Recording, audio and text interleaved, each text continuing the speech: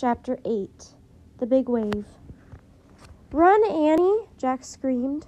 The water drew away from the beach, and a loud hissing sound came from the sea.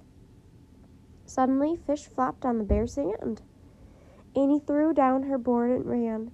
She grabbed Jack's hand as she ran by him.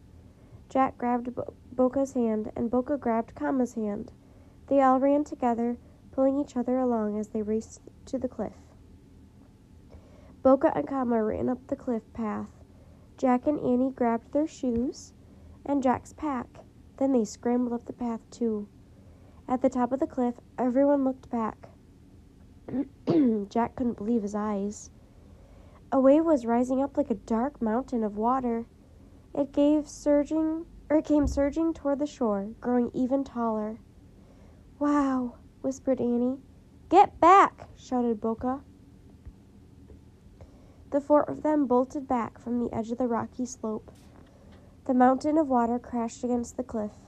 Water sprayed over the top of the rocks and rained down on them.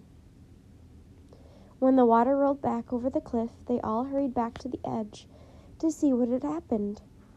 The rocky cliff path was gone.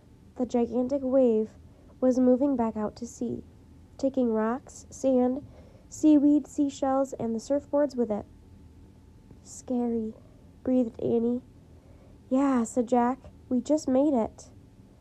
"Boca! Kama!" voices yelled.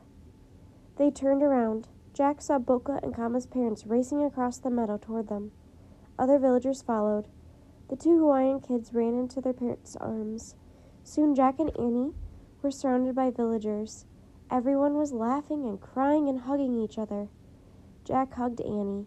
He hugged Kama and Boca and their parents and lots of other people he didn't even know.